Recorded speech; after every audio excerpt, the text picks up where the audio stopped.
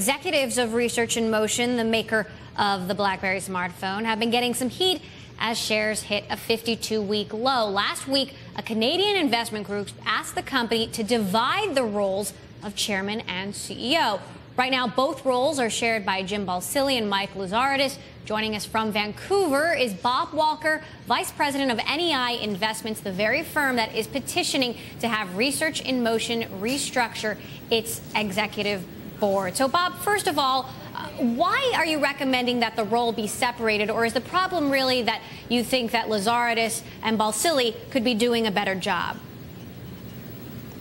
Well, it's more the former than the latter. Separating chair and CEO is a pretty standard practice at this stage amongst corporate governance experts and amongst RIM's competitors.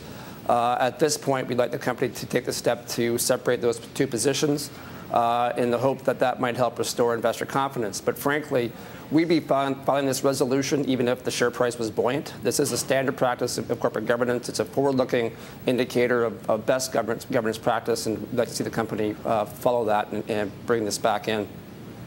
But if it's the same two people in two different positions, how much of a change can you really expect? Well, one of the jobs of the director of the board is to evaluate the CEO's performance and hire and fire the CEO. If the chair of the board is the CEO, that kind of makes that action a little bit more difficult to take. But also, to be clear, we're not advocating for any change in the CEO or the senior leadership at the management level. We're just asking for the implementation of a basic governance practice that we think most investors around the world will support. All right, let's head out to the newsroom where our editor-at-large, Cory Johnson, is standing by with some questions. Cory? Yeah, Bob, when you look at this company, do you look at this as a value play? The stock is, for a technology company of this size, this kind of growth, it's trading at 5 times earnings, and with it throwing off a lot of free cash, that normally would be a value play. Is that how you guys look at this? Yeah, we are primarily a value investor, and we think RIM's a very strong company in a variety of ways. We've had some historic engagement with the company on different issues around supply chain risk, and have found the company to be very progressive and very positive. All that's going very well. But on this one governance practice, we think the company's falling down a bit. It certainly is lagging its peers here, and it's something it needs to address. Again, we'd be filing this resolution even if the share price was good.